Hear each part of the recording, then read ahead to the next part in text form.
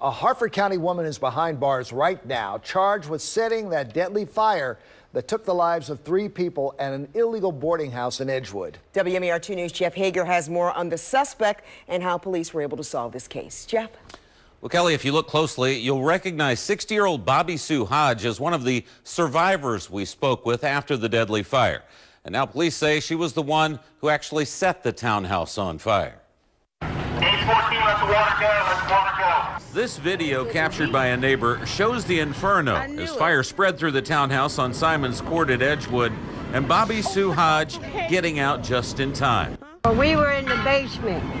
We got woke up by one smoke alarm. Hours later, a dejected Hodge sat alone with her dog and a few items she had saved, grieving for the 3 people who did not make it out alive.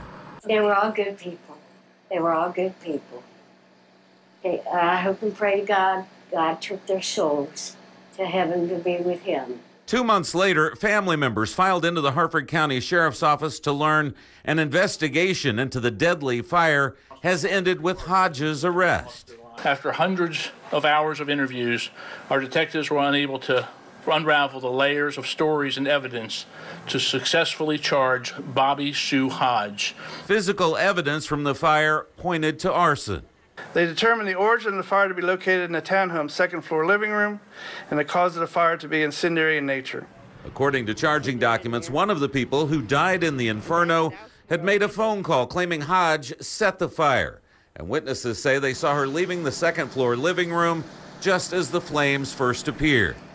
Days earlier, Hodge had made threats that she would burn down the townhouse. There were things that were said by the suspect in this case prior to the fire that caused some of the other residents concern. Had they ever reached law enforcement or There had been calls to service at the house. Calls which apparently never hinted at the threat posed by a woman who could commit arson as people slept in the middle of the night and could appear to grieve for them hours later. And thank you guys for helping us. Thank the fire department, the police. It's just a blessing they all got here in time. But it's sad that 3 people did perish and animals.